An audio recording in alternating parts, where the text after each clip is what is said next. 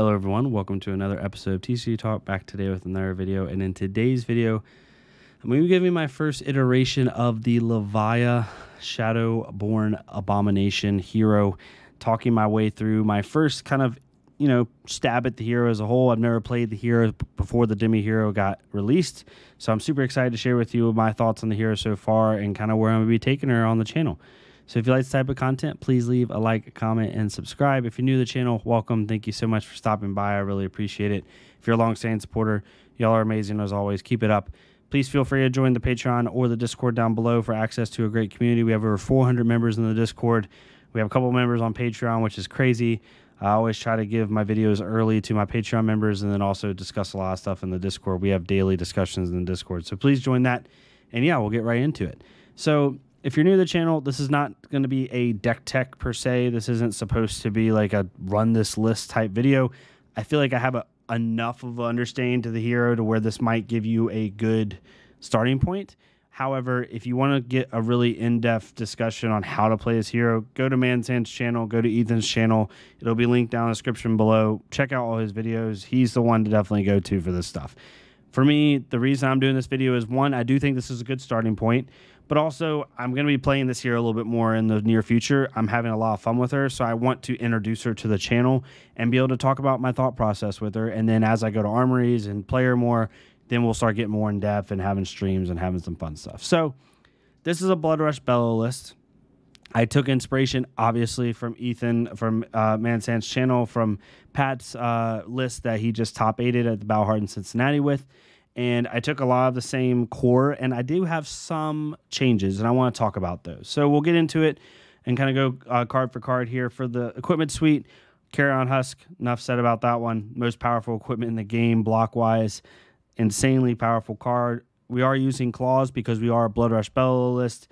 Normally in Rhinar, for anyone who's aware, your Blood Rush Bellow turns, a good one is usually Claw, Swing Big, which is like 20 damage. That's your good turn. Your average turn is around 16 to 18 damage on Blood Rush Bellow. With Levia and with a lot of her 1-cost 6 attack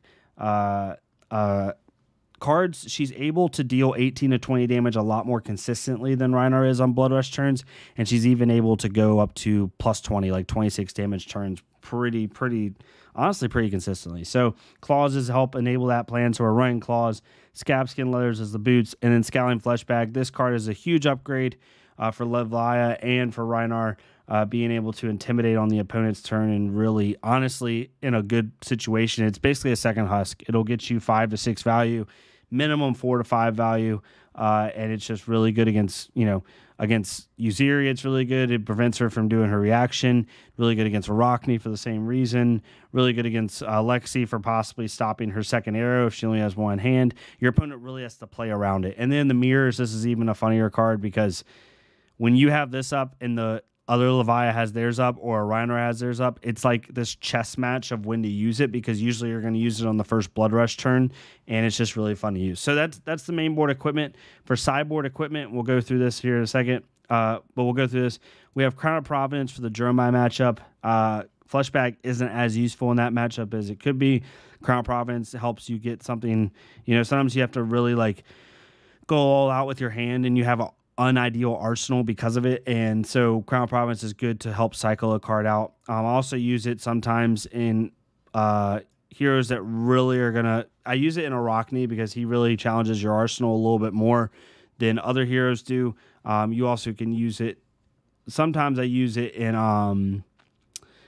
Bravo as well because he doesn't really care as much, but you could hurt a pummel play potentially. So definitely mainly for the Jeremiah matchup though. The other equipment, Tunic, I have this for Wizard. I basically have a whole Wizard package here. I have Tunic and AB3 with Spoiled Skull, gloves, and boots.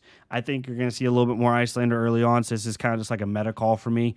And then we have Grasp of Darkness and Gambler's Gloves. I run gloves mostly in every matchup except for Darkness. I run in Lexi, I run it in Dory, I run it in Bravo, and I'll even run it in Arachne. So it all depends. So that's the equipment.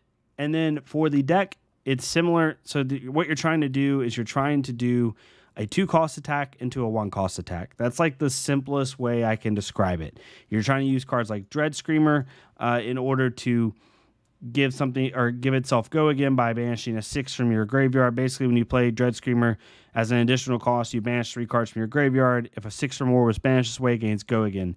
So your ideal play is to block with a card and then play Dread Screamer into a 1 cost. So if you play a red Dread Screamer into a 1 cost attack, it's 12 damage off 3 cards, which is really good value. 12 damage technically off 2 attacks, which is insane value. I mean, that's near Channel Mount Heroic Briar level value. Off yellow Dread Screamer, it's 11 damage, and off blue Dread Screamer, it's 10 damage. So super good there. Most of the time, that's like the heights. The most you can possibly do off of a 2 and a 1 attack is a red Dread Screamer into a red Graveling, which gives you 13 damage. Super good value there for only 2 resources. And that's like the baseline line you're trying to do. Another line is simple stuff.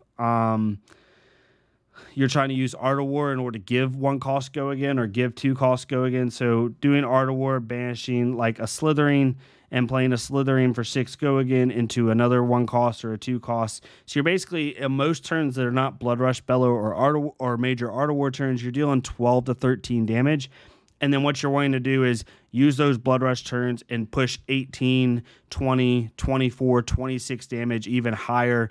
I think the highest I've gotten is like 24 to 26 damage with Blood Rush Bellow turns. And like I said before, the difference between Blood Rush Bellow and Levia as opposed to Rhinar is it's a lot easier to get those consistent 18 plus damage turns, 20 plus damage turns because of the lower cost curve for your 6 power attacks. Most of Rhinar's cost cards in his deck that are 6 power are 2 to 3 cost, whereas in this deck it's pretty easy to get that for a lot less. So that's the baseline of the deck. I'm not going to go through every little play interaction, but that's what you're trying to do. You also have one-off cards like Endless Maul, which if it banishes a 6 will be a 2 card for 9. Being able to block with 2 cards and still come back at your opponent for 9 damage is pretty insane rate.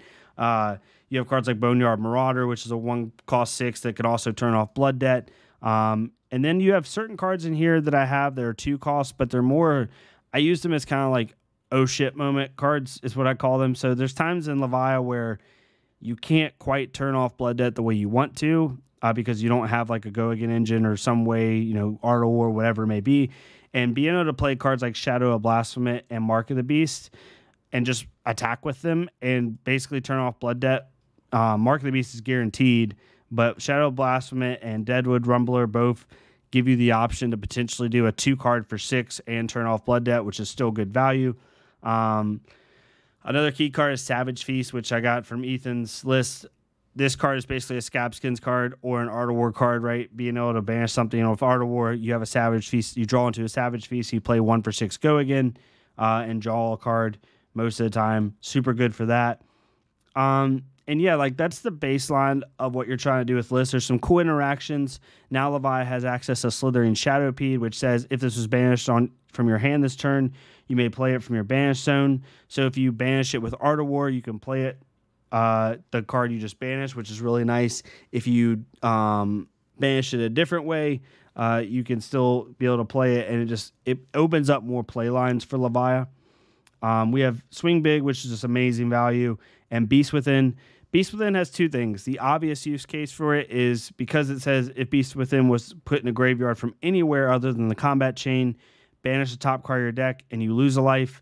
If this is a 6 or more, put it in your hand. So what this allows you to do is you banish it off Blood Rush Bellow, or you can discard off Blood Rush Bellow, even off a 3-card hand. You pitch a card, play Blood Rush Bellow, discard the Beast Within, and then you draw 1 from Beast Within, and then you draw 2 from Blood Rush Bellow. So basically you refill your whole hand. Super nice. But it also has a fun effect where there's a lot of discard effects in the game right now.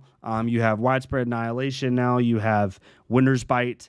You have Deadeye triggers. You have things like that where potentially Beast Within could be discarded, or even Command and Conquer. If you Arsenal Beast Within and they Command and Conquer you and it gets discarded, you basically refill the card that you just discarded. It basically replaces itself. So super nice for that. And then getting into our blues. So there's a couple choices that I made that other people might not make. One, I'm running 9 Dread Screamers, similar to what the call that Pat made in the Battle-Hardened Cincy. Dread Screamers is too good of a card not to run, I think, a 9 of right now. I think you want to be able to race people down, and having that constant play pattern of 2-cost Dread Screamer into 1-cost attack. It's just too good, and it's something that I want to keep doing. My other thing that's different for most people is a lot of people are only running like 4 to 6 Graveling Growls, usually at red and yellow. I'm running the blues. So the big difference that I've done in my testing so far, or really just playing the hero, is I want as many 1-costs as possible. And the only 6-power blues are Deadwood Rumbler, Wrecker Romp, and Soul Harvest.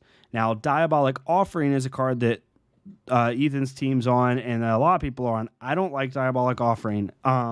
Diabolic Offering ceiling on offense is a 1 for 6, which you already have 12 cards in your deck that are. Its floor on offense is a no block. Well, I guess it doesn't matter on offense, but it's a no power blue that you use to pitch. And it can really stunt your hand depending on how things are going. On defense, its ceiling is at block 6. The problem is the only time I ever block 6 is if you're playing it off of Art of War defensively. If I'm playing Art of War defensively, I'm already in a really bad spot. That's the way I look at it. So the fact that it can block 6 doesn't really matter to me. Its floor on defense is it's a blue 0 no block, which is already in Flesh and Blood in general really bad. So I ended up cutting the Diabolic Offerings and putting Graveling Growl. At worst, this is a blue pitch block 3. At best, this is a 1 for 5 at blue off of like a Dread Screamer or off of Art of War or whatever it may be. Especially late game, playing a late game Art of War, drawing into a blue Graveling and being able to play it 1 for 5 go again, and it's a blue. Super nice there. My other blues, Convulsions, just amazing late game card. Honestly, having this, a blue and a Graveling is amazing. Like if you have like a yellow Graveling, this basically comes in as a 1 for 7 dominate late game. Super nice for that. Deadwood Rumbler is a 6-power blue that also can turn off Blood Debt in a pinch. You have Doomsday and Soul Harvest, which are pretty common cards in Levia as a whole. And then you have Reckless Sing and Wrecker Romp. So all those are pretty standard for my sideboard. I went over my equipment already. You actually have the Demi Hero. I have my recursion package in here with Deep Rooted Evil, Howl from Beyond, and Ghostly Visit that are really good because I think a lot of people are going to, as Levia gets more popular, I think a lot of people are going to try to move to Fatigue her. So I think you're going to have that recursion package in. Command and Conquer is really good for obvious decks that it's good against. It also has a good interaction with Howl from Beyond because Howl from Beyond can pump it up to 9, which is super nice. I've had that happen once or twice. And then I have a Cracked Bauble in here because I don't know what my 80th slot is going to be. I'm still working through that. So definitely leave in the comment below if you have a good suggestion for me for that 80th slot. But yeah. Super excited with the list. I'm playing my first armory with it tomorrow. First time playing it in paper, so we'll see how many mistakes I make. I'll definitely report back this weekend on how my armory went. Good or bad, win or loss, I'll let you know. And yeah, super excited to play the hero. Excited to introduce it to the channel, see how it goes. And yeah, we'll see what happens. But yeah, if you like this type of content, please leave a like, comment, and subscribe. If not me, it's totally fine. Go to our Flesh and Blood creator, leave a like, comment, subscribe on their stuff so we can get more people seeing this game. Let me know what you think of the list, what you think is wrong, right, indifferent. It's fine. And I'll see y'all next time on TCG Talk. Thank y'all so much.